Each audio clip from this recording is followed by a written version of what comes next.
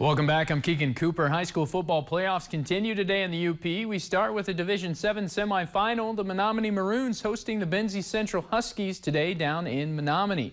It's the Maroons who are on the board first, capping off their first drive. Landon Bardowski powers into the end zone, and the Maroons have a 6-0 lead. Huskies with the ball now, but trouble afoot as Maroons Bardowski sheds a lineman and sacks Dan Wallington. Ball comes loose and Eli Beal recovers the fumble. It's Maroons football. Maroons again here. Trevor Turkoff finds Beal in the end zone. Touchdown Maroons, 12-0, 2-point conversion, no good. Huskies time for their second drive, and this time again, a pitch to the outside. It's fumbled again. Menominee recovers. It's Maroons football. Just like that, the ensuing drive coming up for Menominee. Turkoff back to Bardowski. He cuts inside, and I'll see you later. Touchdown Maroons. It's 18-0. 2-point no good. The Maroons struggled on the 2-point conversions today, but they still had the lead. Third drive for the Huskies, and I cannot kid. Good run to begin, but the ball comes loose again. Another fumble. It's recovered by Menominee for the third time. 3 fumble recoveries for them on the day. Maroons again, Bardowski again, and you guessed it, touchdown again, 26-0.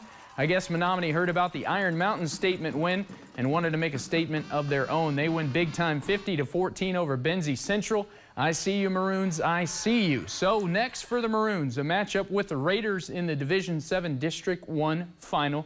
They will take on Charlevoix. Also in playoff football, Tri-County visited Kingsford today. The Flivver Marching Band in attendance.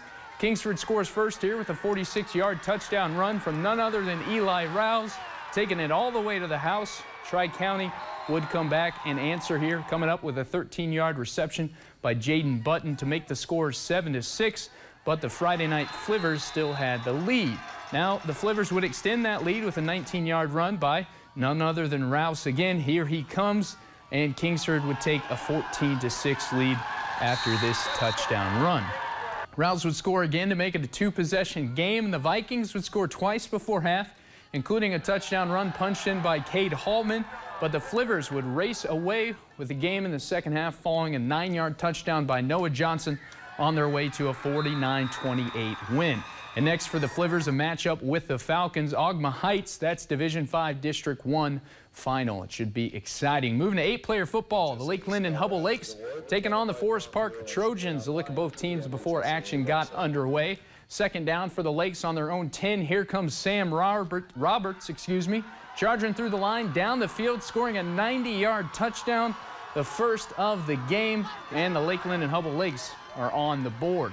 Trojans come back with the ball now, and it's a quarterback fumble. Ball gets loose, scoops it up, trying to recover, make a pass to Kevin Giuliani, but here comes the Lakes' Danny Marcotte, leaping, managing to snag the ball away. Interception. Lakes take possession with about 6.5 minutes left in the quarter. A few minutes later, that would be the Lakes' second touchdown here. Roberts again, and through the defenders, dashing 21 yards to the end zone.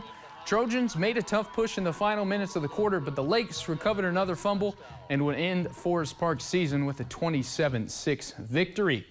And moving on, 3-time defending state champion North Central Jets on the road today in Lower Michigan, taking on the undefeated Posen Vikings. First quarter, Posen knocking on the door here for senior quarterback Jack Rome. Sweeps to the near sideline. He put down by the linebacker Lane Gorzinski. Jets take over on downs. The Jets take over on the 4-yard line, grind out a 96-yard drive here. Jake Gorzinski takes it the final yard. It's 12-0 North Central. Gorzinski and the Jets just getting started. And after the Vikings score on a trick play, Jets back in business here. Gorzinski dumps it off to freshman Caden Malone.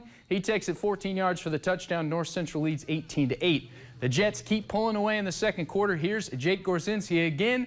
This time goes 21 yards for the score. Gorzinski finished with 187 yards, 23 carries, and 3 touchdowns. Jets lead 26-8. And a little fun for North Central.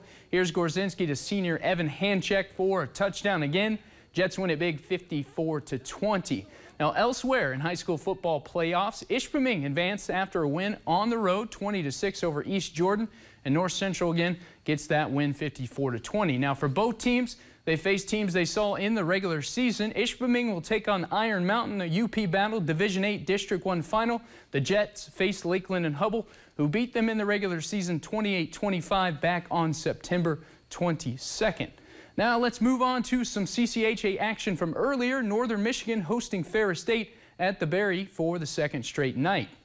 Now still no score, 13.5 minutes into the first, but Picorni with a shot deflected, and Antonio Venuto is there to clean it up, putting Ferris up 1-0. Now the Bulldogs would take that lead into the second period. 6 minutes in, Josh Zinger goes for the wristler from way downtown. Wildcats even it at 1 apiece. Later in the second period, it's Kevin Marks-Norn corrals the puck along the board, shoots out of nowhere here, and NMU takes their first lead of the night, 2-1. Heck of a way for Marks-Norn to score his first career goal. Now the Cats would take that lead into the third and add to it. Coming up here, it's Artem Schleim, goes top left, putting them up by 2. They'd go on to win this one 4-1. When you're on a little bit of a skid, you kind of need to tough one out. You know, you just got to find a way and tough it out a little bit, and because the hockey gods make you do that. They're not going to give it to you. So, you know, we fell behind early. You know, I thought the power play goal was important, but I thought Kevin's goal to make it 2-1, it got the crowd in it. You know, it was the first time that we had played well enough to get basically another sold-out rink behind us. Well, earlier in the day, NMU Football also hosting Wayne State at the Dome. We go to the action now here from the Wildcats. The Wildcats would take a 5-10 lead, but first, it's alive. A look at Frankenstein and the Northern Michigan Marching Band. Now, they took that 10-5 lead into halftime, but just 3 minutes into the third quarter, Wayne State quarterback Justin Cox hits Dion Brown down the sideline. A great catch, and the Warriors now lead 12-10. Offense hard to come by for the Cats in the second half. Next NMU series here, Aiden Horde looking for Franco Williams, but that ball pops up and it's intercepted by Hayden Loa.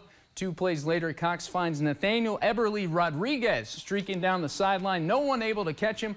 Wayne State opens up a 9-point lead. Early in the fourth quarter coming up, Kendall Williams would take the handoff, breaks through for another 20-yard Wayne State touchdown. The Warriors blow this one wide open, scoring 39 unanswered before the Wildcats punch in a garbage time touchdown. 41-17 your final.